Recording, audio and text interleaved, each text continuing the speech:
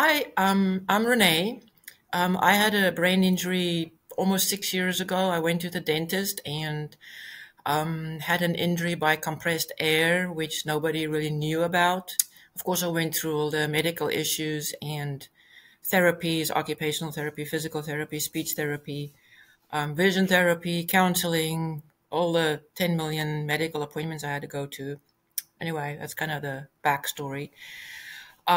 Since the injury, I kind of by accident started writing a book because my husband is involved with the writers group. And since I wasn't going to work and had all this free time, he would take me to conferences and workshops and meetings and whatnots. And I kind of got sucked into it by accident. When I started writing about it, it wasn't the traditional paragraphs because I can't read to save my life after the injury. And I used pictures that I took and used an app to make them into oil paintings, also kind of by accident. And as I was working on these pictures, I could see how some of these pictures would look like what brain injury feels like. And I would screenshot them and I would write notes with it because 10 minutes later, and God forbid the next day, I couldn't remember what it was that I thought.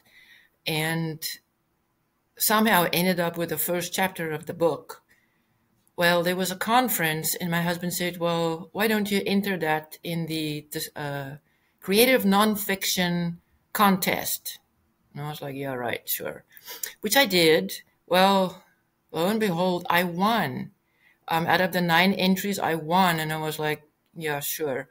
If that's the standard of the contest, because the one with the brain injury won, I wonder about that.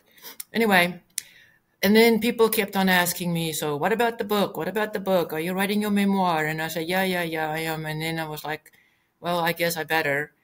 And I really got motivated by what I read on Facebook in the brain injury support groups, how people were discouraged about how hard it is to explain an invisible brain injury because nobody can see it and they can't tell, and you're having a lousy day, but nobody can tell.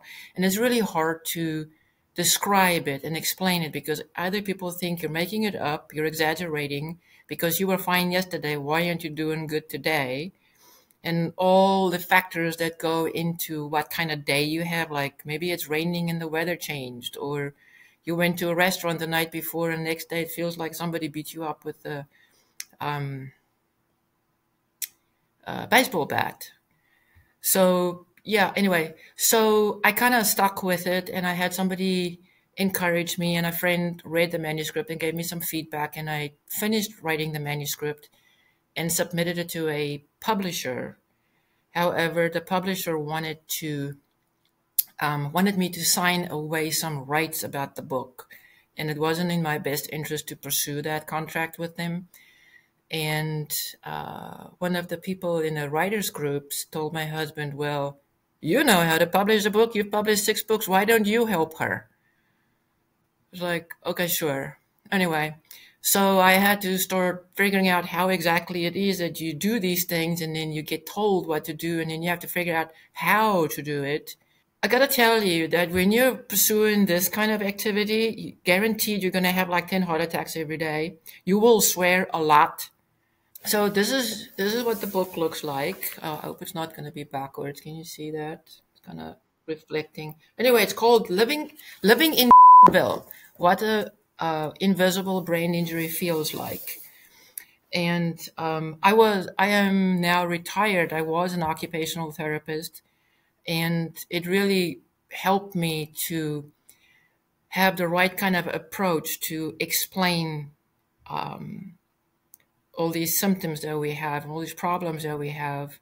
Well, now thank God the book is done, and I can stop swearing for now. I'm about to leave on a road trip. It was supposed to be tomorrow, but it's not anymore. It's now going to be Friday because I'm not quite caught up with everything. Anyway, so I travel in the minivan, and the book is actually 84 days of a road trip that I took by myself, after my husband helped me to modify the van with putting a bed and a fridge and solar and batteries and all kinds of things that I forgot the words now.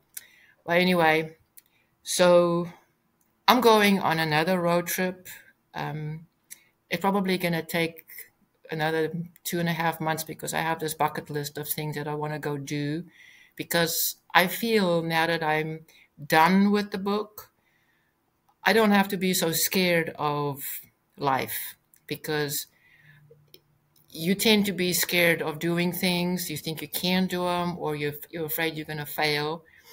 Well, got this list of places that I want to go. A lot of them are places that the first time around when I went, I bailed on it because I was too scared to do it, or I just did a part of it and I didn't quite feel like I accomplished what I wanted to do.